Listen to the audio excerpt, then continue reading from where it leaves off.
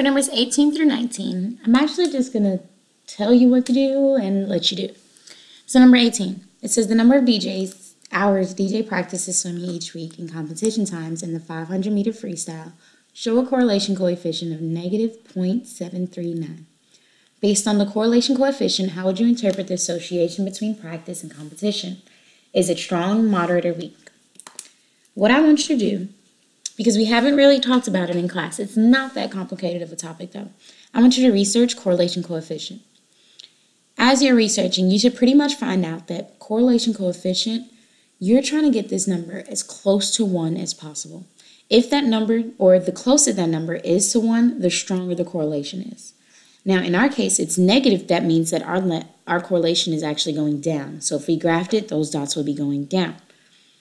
What I want you to do is I want you to do some research and go ahead and answer A and B to the best of your abilities. Like I said, it's pretty simple. The closest that number is to -1 or 1, the stronger your correlation. Number 19 says, for an experiment called That's the Way It Rolls, students rolled a ball down an incline of varying heights and measured the distance it traveled from the bottom of the incline, and the following data was collected.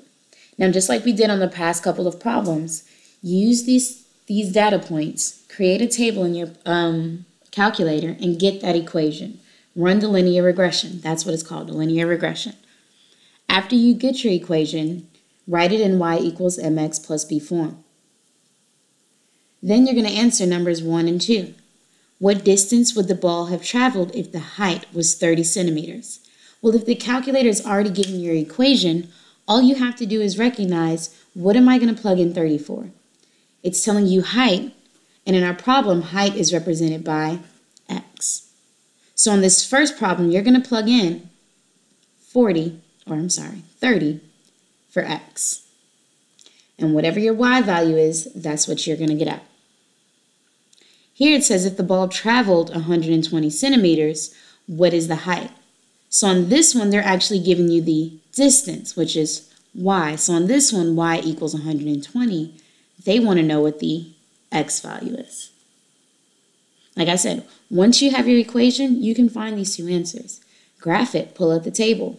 You can go to your calculator and just plug these numbers in directly for x and y.